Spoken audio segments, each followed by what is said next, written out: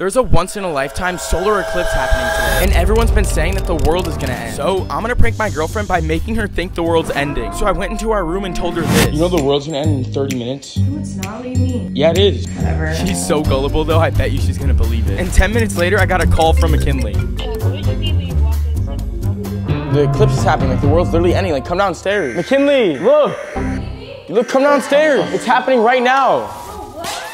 Look, it says this is not a test. Well, let's go outside. What do you do? Look at the sun. Look, it's literally happening right now. Look at that. Oh my god. Look, stare right into the sun. I am. 1 hour later. Wait, Jack, did the world end? No, I think we're still here. No, I can't see anything. What do you mean you can't see anything? It's just dark. I can't see anything. I forgot to give you the glasses. What do you mean you forgot to give me the glasses? Ow. Subscribe because my girlfriend's blind.